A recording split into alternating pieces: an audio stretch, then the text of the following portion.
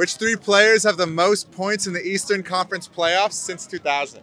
Oh, since 2000? Okay. So, is LeBron there? That's number one. D-Wade isn't there. D-Wade's number two. Oh, wow. So is no one else from the Heat? Those are the only two people that really score a lot on the Heat.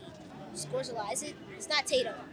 No, Tatum's actually number 7 though. Oh, wow. Okay. I did not expect him to be top 10 already. Me neither. Is it? It's probably a guard. So, what guard would it be? Wait, is it Kyrie? That's a good guess. It's not Kyrie. Since 2000 is a while ago.